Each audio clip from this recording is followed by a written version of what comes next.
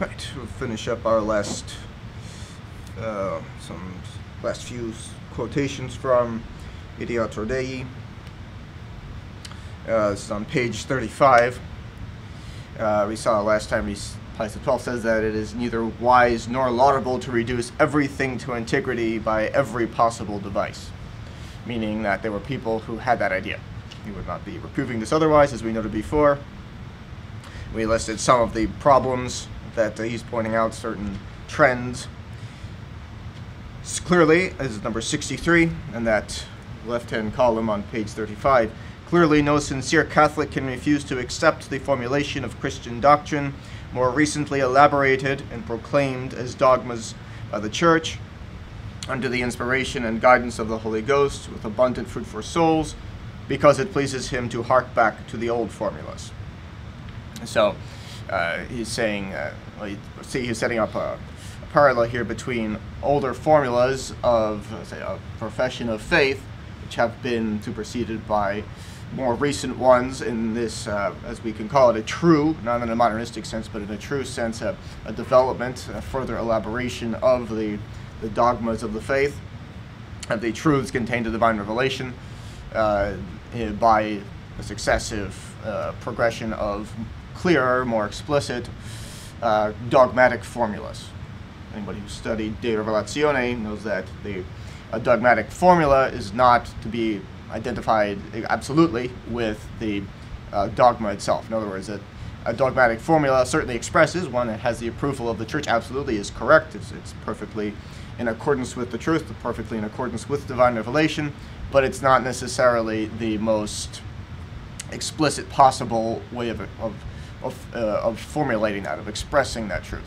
That it is possible to have successively more thorough enunciations of that same truth. So, Pius XII says here that it is not permitted, obviously, when the Church gives you this is what you are to believe, this is more explicit than what was prescribed to be professed before.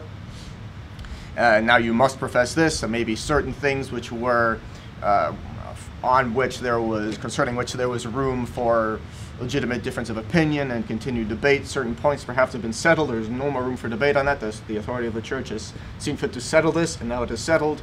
Now you must hold this. You are not free to reject the more recent formula and go back to an older one.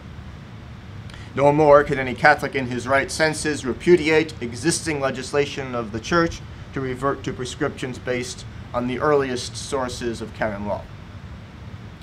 Just as obviously unwise and mistaken is the zeal of one who in matters liturgical would go back to the rites and usage of antiquity, discarding the new patterns introduced by disposition of divine providence to meet the changes of circumstances and situation. So some might point to this to say, well, you fall afoul of this. You are in applying epikeia to certain rites approved by Pius XII. And one thing, as we pointed out before, that would be a very strong argument if Pius XII were still Pope, but the fact of the matter is he has not been Pope since 1958. There's a little distinction to be made there. That's an understatement. Obviously, that's a huge distinction. He has not been Pope for many decades by now. But also, actually, it's quite the opposite. Once you understand the people at whom the words were aimed, when these words were in fact promulgated, not only does it not prohibit us from applying epikeia, as this clearly was never intended to exclude the application of epikeia to ecclesiastical laws. This is addressing a normal situation in which the bottom line of all this is you must follow the laws of the Church and be submissive, not only submitted to, in fact, but also in spirit submissive to the authority of the Church.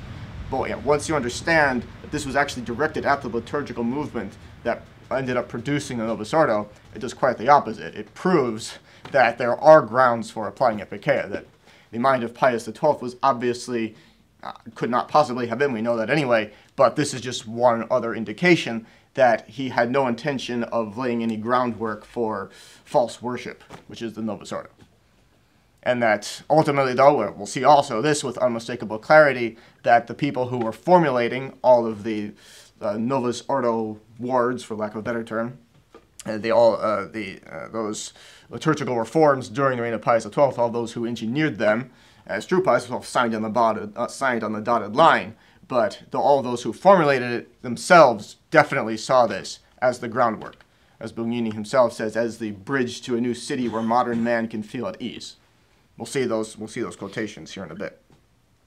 So not only some might try to use these quotations against us, but correctly understood, these quotations actually do quite the opposite. They prove that what we're doing is entirely justified and correct. So, this way of acting bids fair to revive the exaggerated and senseless antiquarianism to which the illegal Council of Pistoia gave rise. More often referred to as the Synod of Pistoia, an 18th century schismatic gathering of all of the Jansenists and all of the generally horrible people in Europe, that was really a miniature Vatican II. And really, Vatican II, in a sense, was not the first Vatican II. It was the biggest and most widespread, the Vatican II. And it was spread everywhere, of course, but it was not the first thing of its kind. It was not really, Vatican II was really not original in any way. The novel thing about it was this was supposedly the Catholic Church embracing all of that. Everything which had always condemned before. The Vatican II was not, in a certain sense, it sounds funny to say it, but Vatican II, in a sense, was not the first Vatican II type thing to happen. So it likewise attempts to reinstate a series of errors which were responsible for the calling of that meeting, as well as for those resulting from it, with grievous harm to souls, and which the Church, the ever-watchful guardian of the deposit of faith, committed to her guard by her divine founder, had every right and reason to condemn. In every measure taken, then, let proper contact with the ecclesiastical hierarchy be maintained. Let no one arrogate to himself the right to make regulations and impose them on others at will. Only the sovereign pontiff, as the successor of St. Peter, charged by the divine Redeemer with the feeding of his entire flock, and with him, in obedience to the apostolic see, the bishops, whom the Holy Ghost has placed to rule the Church, have the right and the duty to govern the Christian people. Consequently, venerable brethren, whenever you assert your authority, even on occasion with wholesome severity, you are not merely acquitting yourselves of your duty. You are defending the very will of the founder of the Church. So these quotations that we just looked at from this encyclical, of course, cover a few pages in these notes, but even so, keep in mind, this is really just, all things considered, a small excerpt from it. This is a lengthy encyclical, and you do very well to read the entire thing. But everything that we've given here is the only reading I'll require of it for this course. But there you see, this obviously entirely correct and perfect. I can hardly improve upon it. Way of expressing the principles to be applied in obedience, concerning obedience due to the Holy See, and all matters, and really specifically the focus here is on liturgical matters. And keep in mind, yes, everything prior to Vatican II was all very closely regulated. Keep that in mind, that there was, our situation might sometimes make certainly the laity, but even ourselves sometimes inclined to lose sight of the fact that prior to Vatican II, really nothing in the Church was left to the imagination. Everything was regulated in some way, which is actually just speaks to the assistance of the Holy Ghost, of course, and the wisdom of the laws of the Church, that everything was regulated as it needed to be, without, however, being oppressive in any way. It was just one example of how closely everything was regulated, with the rules governing when incense was permitted at a missa cantata. So you can find this, liturgical authors talk about it, rubricists give the rules for this. They explain that the bishop of the diocese, the local ordinary, had to give his permission for incense to be used at a missa cantata on any given day. I mean, he might give a regular permission that it be done, say every Sunday, every parish church that has a high mass, that is a missa cantata, may use incense at that mass, or on big feast days. The bishop the diocese could allow it on certain days at his discretion.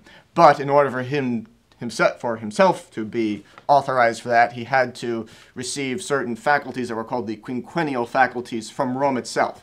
These were faculties that were granted for 5 years and could be renewed every 5 years, and they were frequently renewed. That was just a regular thing. But the point is that in order even to permit that, the bishop of the diocese had himself to be authorized to permit it by faculties that were granted to him by Rome, from Rome itself, and which had to be renewed every 5 years. So just one example of how closely everything was regulated. So now we move on to some quotations from Father Ceccato. He, of course, did a tremendous amount of research on all of this, and we're not even looking at the things that happened during the reign of John the 23rd or Paul VI, the promulgation of the Novus Ordo Missae itself. Father Ceccato does go into all that. He did all the research on that as well. Our focus here still being the reign of Pius XII. We're just going to look at the changes, liturgical changes that occurred during the reign of Pius XII, which definitely, undeniably, in retrospect, we can say, certainly, were leading towards the Novus Ordo. And then we're not saying, as we've said before, it always bears repetition, that we're not saying that any of this was evil in itself. That's impossible. But we are saying that we have ample reason, now is what we're demonstrating, ample reason to apply epikeia to those things. And you'll see just some of the things, hopefully we'll get to them today, but some of the things that Pius XII did, were that some of the changes he made that were moving in that direction, that were engineered by Bugnini, would, if we were to employ them, would affect drastically just the way that we sing the office. So even for seminarians who have not, of course, do not have to recite the entire office every day, do not have to, of course, before ordination, you're not saying Mass, and things that would affect you far more were you doing those things, but even just what we do, singing prime, vespers, and compline every day, some of these changes would affect what we do here drastically, were we to, of course, employ those, if we were not to apply epikeia to those. So we'll see that. Just how different it would be if we were to employ some of these.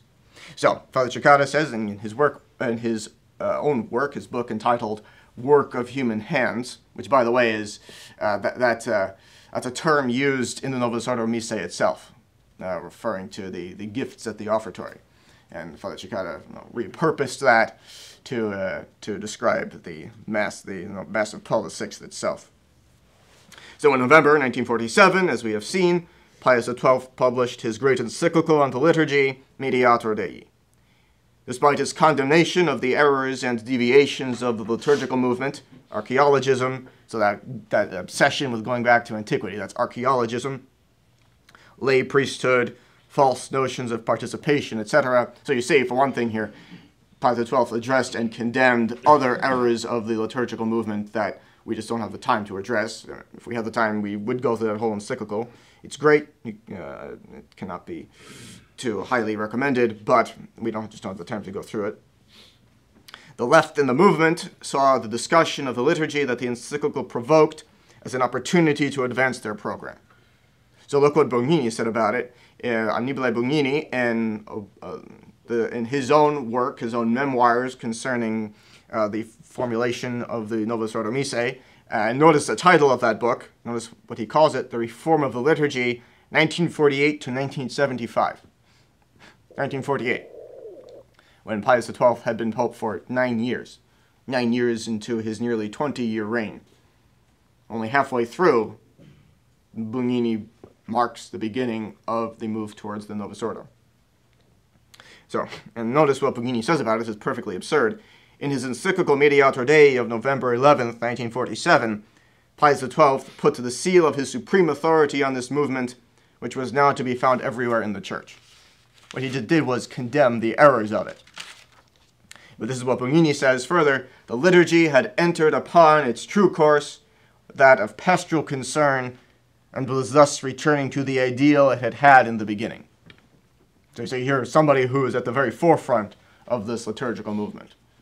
Clearly they did not give up any of their ideas, despite the fact that they were condemned by Pius XII. So they tried to, oh look, the Pope just approved of everything we're doing, when in fact he condemned their entire operating system, so to speak. But obviously, yeah, this is an example of the way things worked during the reign of Pius XII. Condemnations came down that were perfect, but they weren't enforced. So the reforms that would follow from 1951, this is Bugnini himself, the reforms that would follow from 1951 to 1960, most of that being the reign of Pius XII, were primarily concerned with this pastoral aspect. You see why look at the reign of Pius XII as being the threshold of Vatican II to a very great extent. The norms, strictures, and laws of a pastoral liturgy were formulated during those years. Yeah, just reading Bugnini's words here. People throughout the world and at all levels of society became interested. The most perceptive among the church's pastors saw in the liturgy the means best fitted, sometimes the only means, for bringing the faithful back to the practice of Christian life or for deepening that faith in them. Only 2 years before Mediator Dei, there was another event of considerable importance for the liturgical reform, the publication of the new Latin version of the Psalms, which the Pontifical Biblical Institute finished in 1945 under commission from Pius XII. This work, which had been brought to completion by the tenacious determination of the rector, Father, later Cardinal Augustin Bea, remember, brought from Germany to Rome by then Cardinal Pacelli, helped to ripen in the Pope's, Pius XII's, mind the idea of a reform of the entire liturgy. The new Psalter would be simply the first building block in the new edifice. And so now if you see one reason why we don't use that, it was always optional technically in any case, and many people didn't like it from the very beginning, but it was also used, and so you can still find books that have it, and when you read it, if you ever come across it, you know it right away.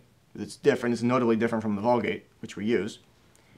And there's something, you have to be familiar with the Vulgate and the aspects of poetry that it still has, and you can put them side by side, and there is something uniquely and undeniably ugly about the prosaic manner in which the Bea Psalter was formulated. It's just there is no aspect of anything poetic about it at all anymore. It's workbook Latin. You find, you'd expect to pick up Northern Hillard or something and find it written in exactly the same way. It's just, it's terrible. That is, it has an undeniably ugly aspect to it. And it's, not to say it's unorthodox or necessarily inaccurate. There might be different schools of thought on different points how exactly this verse should be translated.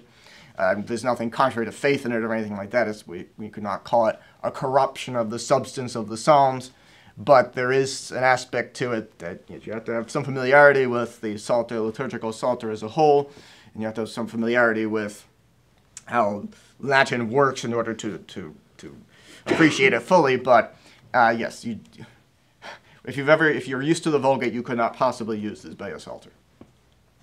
So Bugnini himself, in addition to that, Bugnini himself lists that the formulation of that Psalter, that translation of the Psalms into Latin. He went back to Hebrew.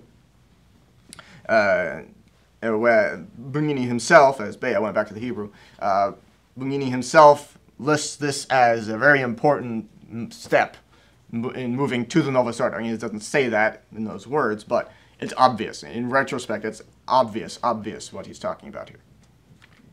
And you see also clearly from Mediator Dei, Pius XII had no intention, which we can tell from other arguments in any case, he had no intention of forming the Novus Ordo, obviously. And that he was, remember, these people are all part of his inner circle. Bea, remember, was his confessor, had brought him from Germany in order to be his confessor, specifically for that purpose. So he was someone who was very much in his inner circle. And so there, who knows, of course, we can't know what exactly was said to Pius XII in private, but you can tell, as we saw from the earliest career of Pacelli as a young priest, that he was very impressed with anything that presented itself, anyone who presented himself as intellectual. Remember, he was involved in astronomy clubs when he was a young priest, right after his ordination. He was already involved in that sort of thing. So clearly what's happening here is he's being fed this by people in his inner circle, being sold on this as being a good idea, while clearly not knowing where this was leading. That is morally certain from many indications. Yes?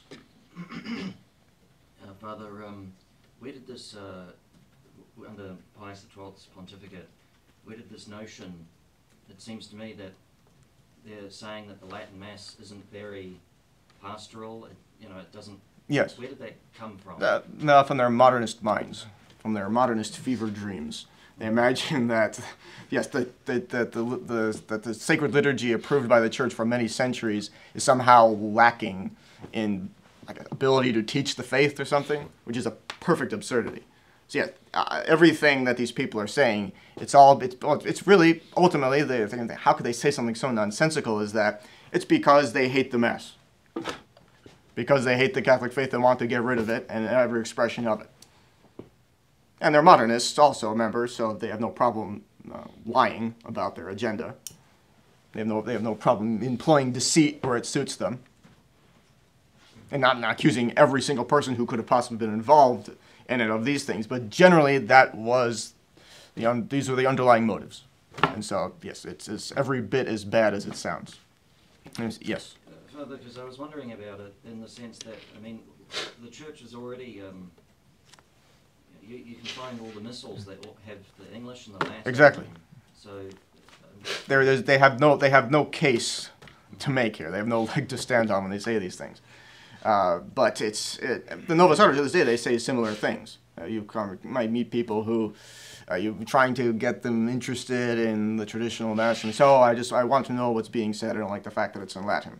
And you tell them exactly that. You can very easily get traditional daily missals that have everything explained to you in very simple English. They just don't want it. Yes. Sorry, Father, not to go on a tangent for too long, but you just reminded me as well. So, for example, the medieval peasants. I mean, they didn't really understand the Latin, yet they still attended, right? Yeah, obviously, yes. However was explained, yes. Obviously, books back then were very expensive. They probably were not being given daily missals at the time, but they were obviously instructed in everything. Though, again, how exactly form that took, we'd have to investigate that. That's a subject of further historical investigation. But no, the sacred liturgy of the church is set up precisely to be, according to one of its aspects, that is one of the things that it does very well, exactly does teach the faith. Not to say that if people aren't there, that somehow the liturgy of the church has failed, but that is one of the reasons why, in a sense, it's all being configured the way it's configured, and it does that very well. I mean, definitely it does it much better than the Novus Ordo does.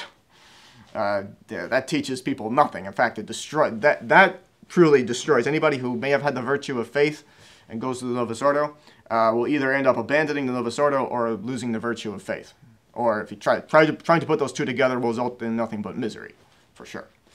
So some people who, yes, might go to the Novus Ordo still have the virtue of faith, but it's in conflict. Their going to the Novus Ordo is in conflict with their trying to hold on to the faith, because the Novus Ordo is trying to root it out of them, trying to destroy it, where they're trying to hold on to it, and that's a constant struggle.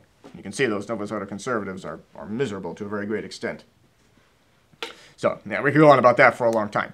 But yeah, all of this, in other words, the principle to be applied to all this here is id quod gratis asseritur gratis negatur. That which is gratuitously asserted is gratuitously denied.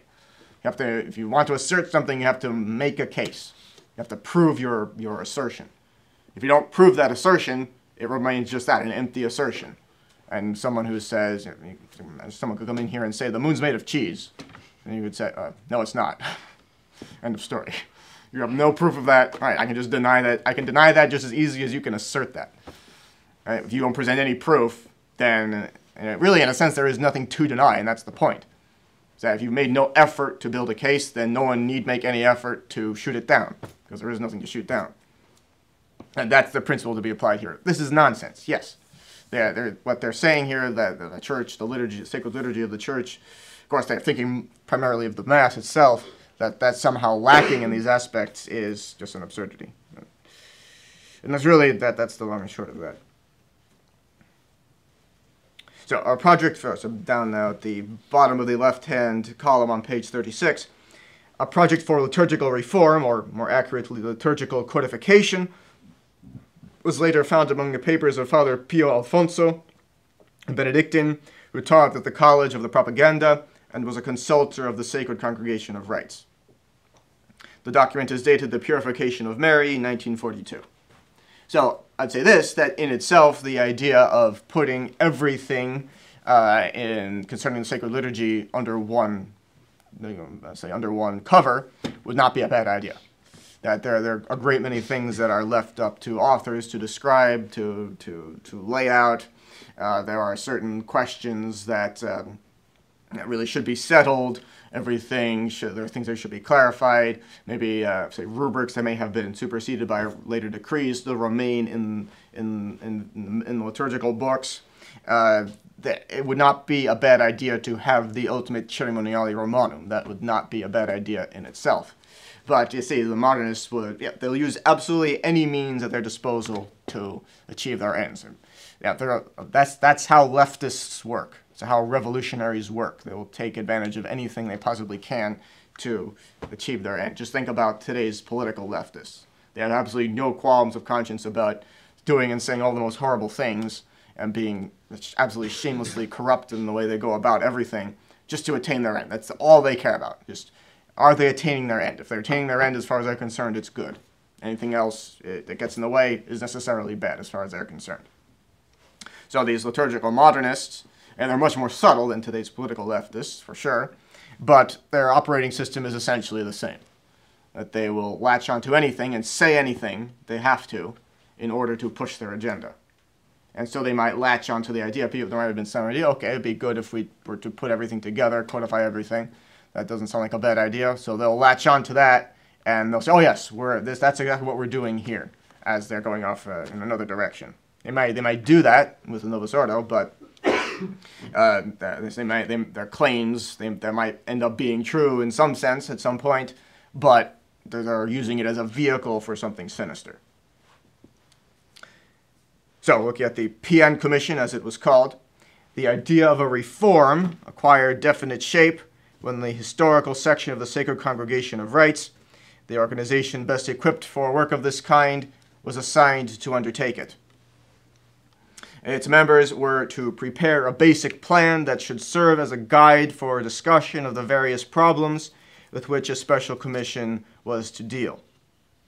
In October 1946, the Vice-Relator General of the Historical Section, Father Joseph Löh, an Austrian Redemptorist, began the drafting of a plan. The commission took about 2 years. 300 copies of it were published as a Positio, number 71, of the Historical Section, under the title Memoria sulla Riforma Liturgica. So it was a kind of memorandum on the subject of liturgical reform. While the approach taken in the Memoria was quite general, 2 points were somewhat developed: the liturgical year and the divine office. For the rest, it was explicitly stated that studies of other points would gradually be prepared. 4 that were of greater importance were published in the form of supplements to the Memoria. The first of these had to do with the ranking of feasts. The second supplement contained the judgments and observations of Fathers Capel and Jungmann and Monsignor Righetti on the Memoria. The third and most important supplement brought together the historical, hagiographical, and liturgical material needed for a reform of the calendar. It had 2 parts. The first part reproduced the calendar, then used in the Church of the Roman Rite, along with other liturgical anniversaries that might be of interest on each date. The second part, which was a kind of alphabetical dictionary of feasts with relevant liturgical, historical, and hagiographical information, was intended as a basis for the composition of a new calendar. And in fact, it was used in preparing the calendar of the Pauline Reform. All of this, 1948, 20 years almost before, or even more actually than 20 years before the Novus Ordo Missae was actually promulgated in 1969. At 9 years, halfway through, roughly, the reign of Pius XII. The fourth supplement contained the results of the consultation completed in 1956 and 57, also during the reign of Pius XII, at the end of it, but still during, of the episcopate on the reform of the Roman breviary, together with the conclusions drawn from these results. Meanwhile, on May 28, 1948, a commission for liturgical reform was appointed. Its president was Cardinal Clemente Micara, prefect of the Sacred Congregation of Rites, or perhaps to check that prefect or president, or in some sense in charge of it, but I seem to recall that the Pope is technically the prefect of the congregation. I'll have to check that. Its members were, to fact check, Bugnini there perhaps. Its members were, you have all of the members listed of these, of this commission. Notice some of the names who are on it. Yes, you have obviously an archbishop, Father Ferdinando Antonelli, Father Joseph Lowe that we mentioned before, Father Augustin Bea, S.J., rector of the Pontifical Biblical Institute, Father Annibale Bugnini, editor of the Ephemerides Liturgicae, who was appointed secretary, a position he held until the commission was dissolved when the Conciliar Preparatory Commission was set up in 1959. So there have it. All of this groundwork being laid during the reign of Pius XII. So one of those earliest questions we answered, or we asked at the beginning, and which we've brought up repeatedly since, how is it that the Novus Ordo Missae was promulgated just a little over 10 years after the death of Pius XII? Well, it's because it was in the works for more than 20 years prior to that, more than 10 years prior to the death of Pius XII. The first meeting of the commission was held on June 22nd, 1948, at the Pontifical Ecclesiastical Academy in Piazza della Minerva, where Cardinal Micara, recently created a cardinal, was then living. The other meetings took place in the afternoon, either in the apartment of the cardinal president or in the meeting room of the Congregation of Rites. So yes, this seems to indicate, I'll have to verify that. I was going by memory, talking about that yesterday. But it seems that it's the Pope is the prefect, technically the head of the Congregation of Rites, but because there's a lot of work to do that he cannot see to himself, he appoints a cardinal president, someone to preside over it, a cardinal who takes care of the administration of that on a day-to-day basis, but who is not technically the prefect, and the Pope is the prefect because it's just so important, the work that it does. But I will verify that. So in the beginning, not everyone grasped the importance of the issues or realized that the work would be long and demanding. So you see that this is something really being very stealthily smuggled in, so to speak. That again, modernists had learned a few lessons during the reign of St. Pius X and subsequently, that they had really been hit hard, obviously, by the censures laid down by St. Pius X. They realized they had to be subtle. And you see, by now, decades later, they have collectively mastered the art of subtlety in every way. And they've learned how to sneak things in, how to stay under the radar, so to speak. So the Cardinal President thought the work might take a few months or at most a year. So the President, the Cardinal President of the Sacred Congregation of Rites, has the impression that this will do something that will take a few months to a year. They didn't know this would be something that would result in the Novus Ordo Missae a couple of decades later. The disillusionment began when Father Bea gave his opinion on this point. A revision of the scriptures for liturgical use would take at least 5 years if the criteria adopted for the Psalter were applied universally. The disillusionment was completed when the majority accepted this forecast and added that 5 years was an absolute minimum. In the 12 years of its existence, June 28, 1948 to July 8, 1960, the Commission held 82 meetings and worked, and notice this, in absolute secrecy. It's very stealthy, in other words. And this is something, of course, that was set up under Pius XII. So secret, in fact, was their work that the publication of the Ordo Sabbati Sancti Instaurati at the beginning of March 1951 caught even the officials of the Congregation of Rites by surprise. That is, the 1951 putting of the Easter Vigil back at night, and also, and we'll see that later on, mentioning by way of afterthought, and also these rubrics that follow, these revised ceremonies for the Easter Vigil. You see there's something, there are rats, in other words, what we're seeing right here is the activity of the rats in the walls, and nothing's being done to stop them, obviously. And they've taken great care that nobody should be alarmed so as to stop them. The Commission enjoyed the full confidence of the Pope, who was kept abreast of its work by Monsignor Montini, and even more, on a weekly basis, by Father Bea, confessor of Pius XII. You could just imagine what they were telling him. And there's absolutely no way they were telling him, oh, by the way, we're reintroducing modernism here, and we're going to introduce an invalid Mass in a couple of decades' time on the basis of this. There's no way they were telling him that. But again, he enjoyed, the Commission enjoys his full confidence. He's not monitoring it personally, clearly, if that's the case. He's not scrutinizing its activities. He trusts fully the Commission, and this is Bugnini himself. He would have absolutely no motive to lie on this point. Bugnini himself says we were pretty much just allowed to do whatever we wanted. And who kept the Pope informed? Well, Montini, future Paul VI, and Bea, Father Bea, future modernist, leading modernist at Vatican II. So really we can see that the people who perpetrated Vatican II were Pius XII men, in the sense that he set them up. They would never have been in a position to perpetrate Vatican II and everything else that the Vatican II of religion entails had he not put them in position to do so, had he not provided the springboard for them, so to speak. This is Pius XII we're talking about here. He was the one who let all this happen. You see why history will probably not judge Pius XII very kindly in the grand scheme of things. Thanks to them, the Commission was able to achieve important results even during periods when the Pope's illness kept everyone else from approaching him. That speaks pretty well for itself. It must be honestly acknowledged that the work accomplished, despite the limitations of personnel and business, was enormous.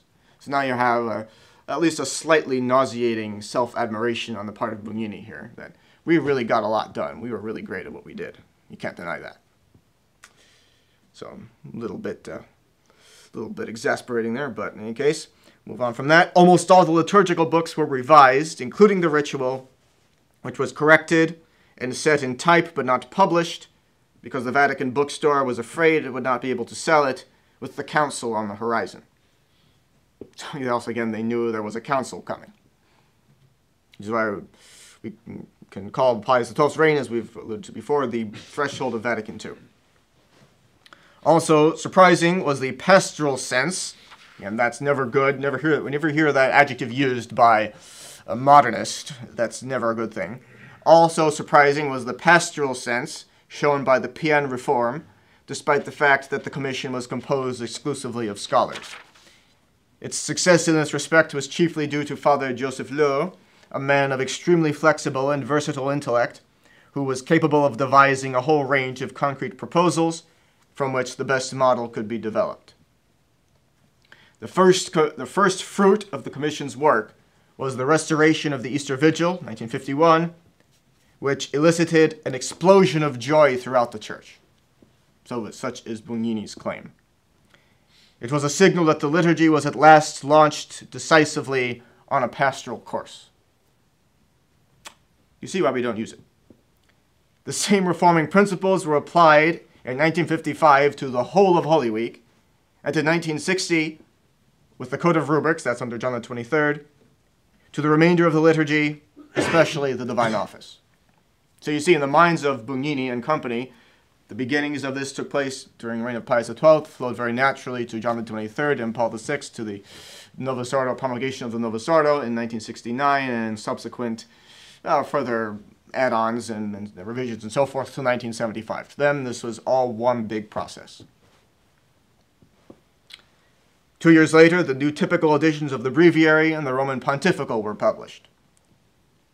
But once the council was announced and new reforming currents of thought exerted their superior pressure, the Johannine, so it's referring to John the 23rd, liturgical renewal lost a good deal of its energy.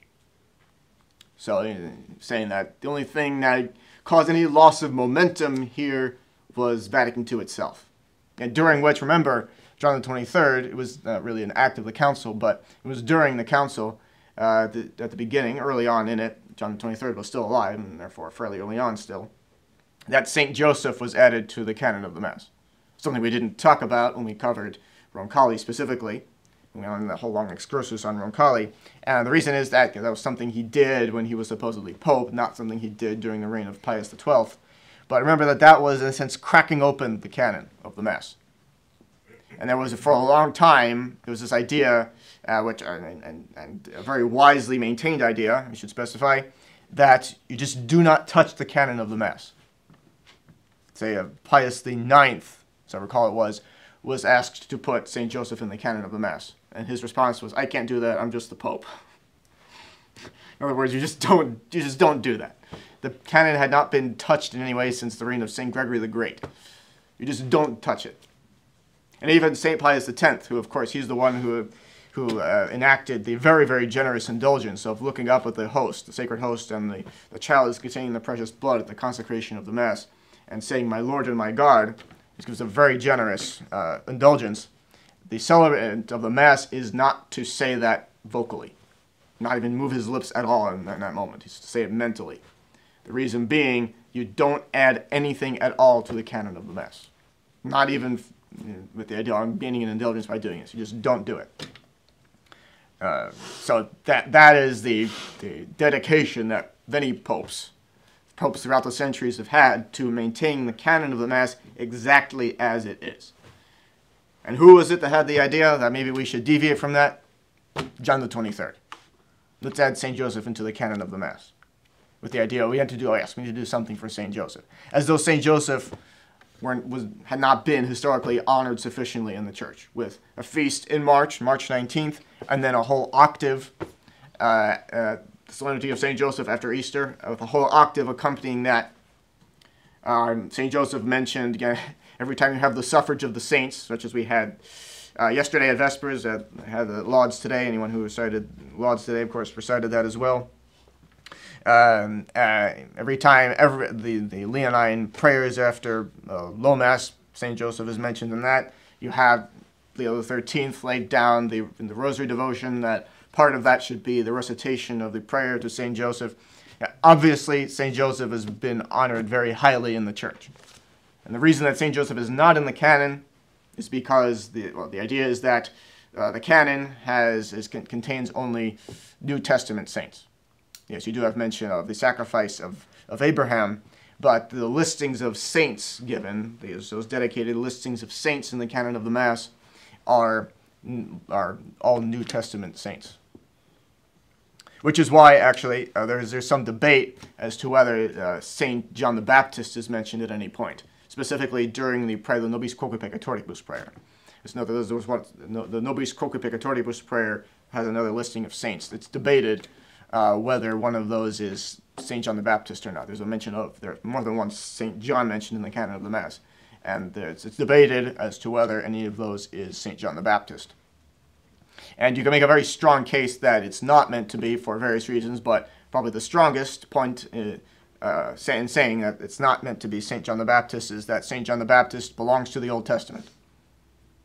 That's the reason why, in fact, you may have noticed that on the feast of the Nativity of St. John the Baptist, which is a double of the first class with an octave, and throughout that octave, the Credo is never recited. At least, you might have the Credo recited on some days that happen to fall within the octave of St. John, but not on the feast itself, certainly, and never because of the octave of St. John.